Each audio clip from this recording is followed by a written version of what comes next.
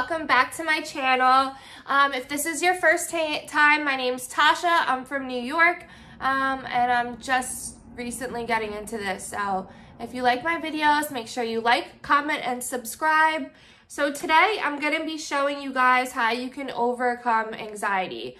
Just because right now the world is crazy, and I feel like we're really going through some anxiety-provoking times with like COVID-19 and like all the riots going on, the whole Black Lives Matter movement, everyone losing their jobs. A lot of people still aren't back to work or are working from home. Everyone's kids are home. So there's so many anxiety-provoking things going on right now. So I'm just gonna share about 15 tips that you can use to overcome anxiety. Oh, by the way, my hair today, I just slept with like 3 braids in my hair and it came out so cute. I'm obsessed with it. It's so much easier than using the crimper. Literally just sleep with braids, take them out, and you're golden. All right, so if you want to see how you can overcome anxiety, then please keep watching. Okay, number 1, you have to take time out of your day to either practice some yoga, meditate, listen to some music, and just take a step back from the stress and anxiety. Even if it's just for 10 minutes out of the day, do some meditating, take out your yoga mat, do a couple meditating poses, listen to some classical music or some kind of music that's gonna relax your mind and ease your mind. Number 2, make sure you eat well-balanced meals, okay? So you don't want to be eating McDonald's or Wendy's every day. You want to be making well-balanced meals, like high protein, low fat, like grilled chicken, broccoli. Your body will literally thank you. And your mind, your brain chemistry, like if you put good food into your body, your brain like re-chemicals itself. I don't even know how to explain it. These are the tips that worked for me also. Oh, always keep energy boosting snacks on hand. For example, like if you go to Whole Foods, they have like those little protein bites. Those are really good. Or you can make your own protein bites. I know a lot of people do that. Smoothies are good energy boosting snacks. Nuts, pecans, walnuts, almonds, stuff like that are good energy boosting snacks. So yeah, just eat a well-balanced meal all around and it will definitely help ease your anxiety. Number 3, limit alcohol and caffeine intake. Alcohol and caffeine does aggravate anxiety. It does trigger anxiety. It does trigger panic attacks. So if you do have really bad anxiety, I would stay away from alcohol or caffeine, or if you do drink coffee, just have 1 cup, not 5 cups, because the caffeine does make you like jittery and it does provoke panic attacks. Number 4, make sure you get enough rest. Make sure you get enough sleep. Make sure you're getting, I would say, between 8 to 10 hours a night if you have stress or anxiety. It's definitely what your body definitely needs additional amount of sleep when you're under high stress or anxiety. Number 5, exercise daily.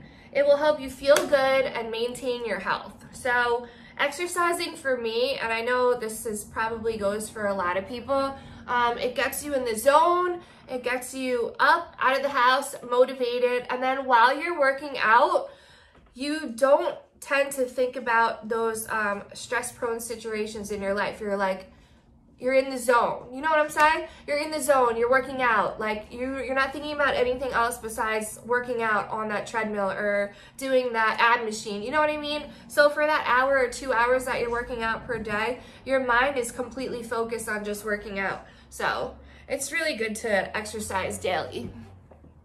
Okay, number 6, take deep breaths. Okay, this helps me on the daily. If I'm fighting with my man or with my parents or my mom or my sister, this definitely helps to count to 10 slowly, like super slowly, And you're gonna inhale, hold it in, exhale. And if you do that about 10 times, I promise you, your body will feel more relaxed after, and your anxiety will kind of drift away a little bit. Trust me, it works. Try it. Number 7, do your best. Instead of aiming for perfection, which is literally impossible, be proud of however far you've come. Like if you had really bad anxiety and you had like suicidal thoughts and stuff like that, and now you're not suicidal, be proud of where you came from. Be proud that you're not in that state of mind anymore. Be proud, or say you got a new job and that stresses you out. Be proud that you got a new job, even though you're stressed out about it. But you have to find things that you're gonna be proud of that'll get your mind away from like that anxiety. Okay. Number 8, accept what you cannot control and put your stress into perspective. There's people out there that have it way worse than you. Think about like the little kids, children in Africa who are starving to death and have no shoes on their feet, or the homeless people in New York City who are begging for change, like just to get one meal for the day or a blanket to keep warm at night. Like you have to think about things like that and put your anxiety into perspective. Like, is it really that bad, or do other people have it way worse than you? I think other people probably have it way worse than you. All right, number 9, welcome humor. A good laugh honestly goes a long way. So get out of the house, call a friend, go to lunch with your mom who you haven't seen in 3 months because of COVID-19. It'll definitely get your mind out of the gutter. And especially if you laugh, like humor is key. If you get out of the house and you laugh, your mind will like be at ease and everything will just be better. All right, number 10, maintain a positive attitude. Make an effort to replace all negative thoughts with positive thoughts. Because if you do that, then your mind is like, you're revamping your mind to just think positively instead of negatively. And I think like that will help a lot with anxiety. Get involved, volunteer, or find another way to get active in the community. This creates a support system, kind of like if you were an addict going to like an AA meeting or NA meeting and you have a sponsor that creates a support system. This is the same thing. If you get active in the community, you will have a support system. You'll have people to talk to. You'll have friends to talk to. You'll be getting out of the house. It'll definitely help your anxiety. Learn what triggers your anxiety. Is it work? Is it family? Is it your kids? Is it your spouse? And then make a journal and write down all the stressful situations that you encounter so you can look back on them, and maybe you can start to develop, like maybe you'll start to see some kind of pattern forming on stressful situations that you encounter, and maybe you can stay away from those situations in the future. So definitely write a journal, make notes, write down stressful situations. Number 14, talk to someone.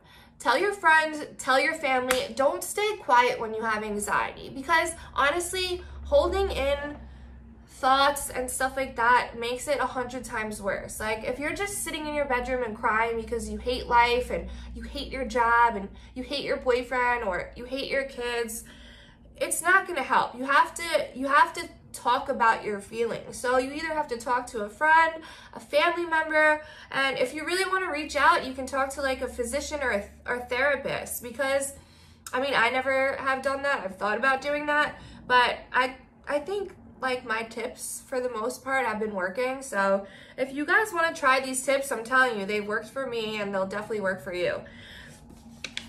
Okay.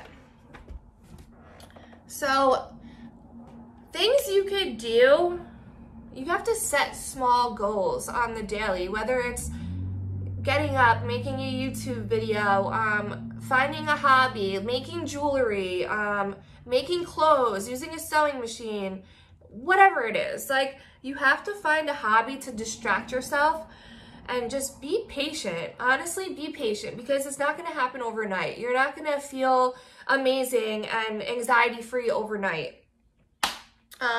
You have to definitely unwind after you have a hectic day. Come home, make some green tea, veg out on the couch, change into sweatpants, maybe like troll through Facebook, look on your phone, and just wind down, because that'll honestly ease your mind about your day, your hectic day or whatever. There are some supplements that you could take to help anxiety. I take this. It's called L-theanine.